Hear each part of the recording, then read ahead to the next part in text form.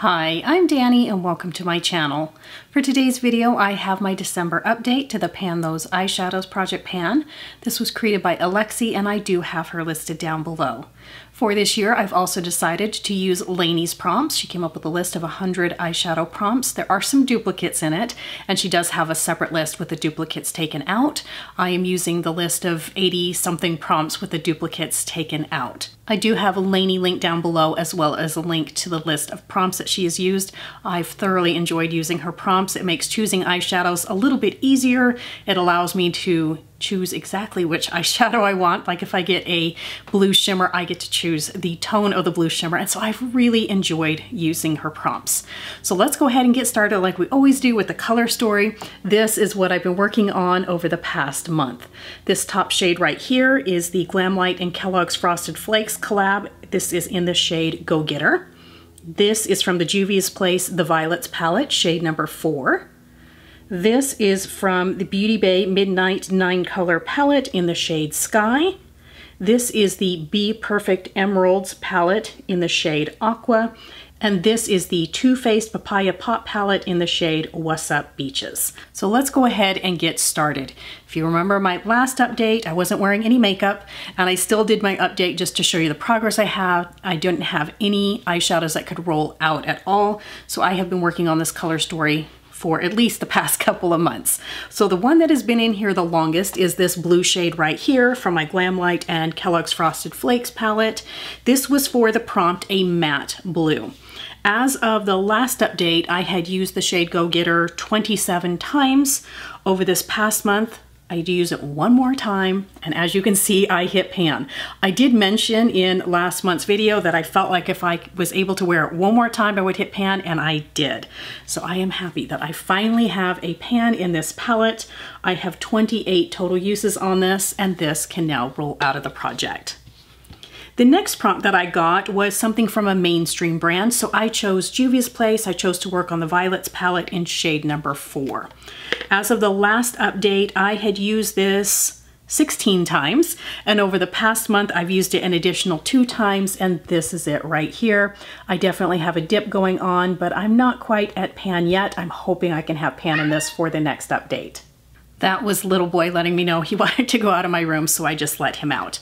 What I was going to say about this purple eyeshadow is I am actually wearing this shade on my inner corner today. I've worn it several times as an inner corner highlight. When I've done purple eyeshadow looks, I also put it here on the inner portion of my eyelid. It is a beautiful shade, and I'm loving working on this. The next prompt that I got is a shade that you want to pan. So I chose this Beauty Bay Midnight 9-color palette working on the shade Sky. As of the last update, I had used this eyeshadow 9 times, and over the past month I've used it 3 more times, and this is it right here. I definitely have a dip going on, but I am nowhere near pan. I thought I'd be closer to pan than I am. I'm not complaining. This is a shade that I wanted to pan. It goes beautifully with my Pan That palette. It has this turquoise blue in it. You can probably see in this look right here. And then I take this blue and I put it on the inner portion of my eyelid. The two of these work so well together. So I love working on this shade right here. 12 uses so far. Maybe I can have pan in this for the next update. The next prompt that I got was a matte green. So I chose this Be Perfect Cosmetics East Emeralds Compass of Creativity palette, and I chose to work on the shade Aqua.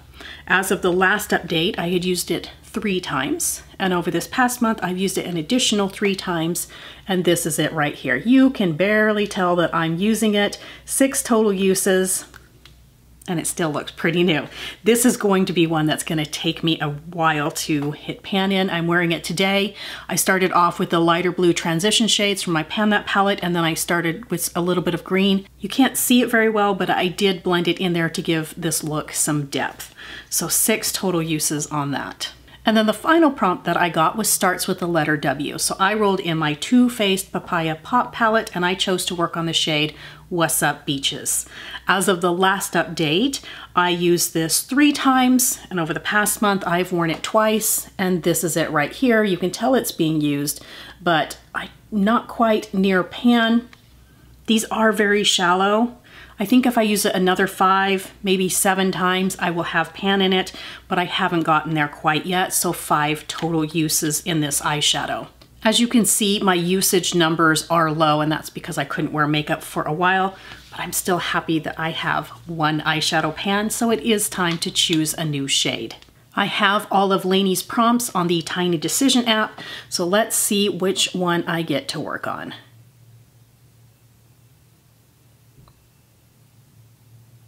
Okay, this is shadow that starts with the letter O. So let me look through my collection and choose an eyeshadow to work on, and I'll be right back to show you the new shade we'll be adding in. Okay, that took a minute. I don't have my eyeshadows listed out pan by pan, so I don't have a list to see what the names of the eyeshadows were. So I was literally opening up palette after palette. I did find one letter O, but it was a matte green about this tone, so it would have competed. This is the second one I found, so we're going with it. This is from Odin's Eye. This is the Norns eyeshadow palette. It is beautiful, and I have not used this one. And the letter O that I found in here is this one right here called Optimism. It's a beautiful shade. I feel like that will go with a lot of the eyeshadows that I'm working on. So let me give you a swatch of it. It is a very pale gold color. This would be beautiful as an inner corner highlight. That's it right there. It doesn't show up very well, but that is gorgeous. I could wear that with a lot of different colors. So this top one is going out, and this is my new color story right here. I'm excited to work on it. I haven't hit pan before in an Odin's Eye eyeshadow, so I'm excited to see how long it takes me. At least if I have hit one, I don't remember. I think this will be my first pan that I will hit in that. So I'm excited to work on this eyeshadow formula and see how long it takes me to hit pan. I know typically a lot of people will have the finale for their Pan Those Eyeshadows in December, but like I said before, I want to keep this going. I am loving this color story right here. A lot of these colors work really well with my Pan That palette, and so I want to keep working on them.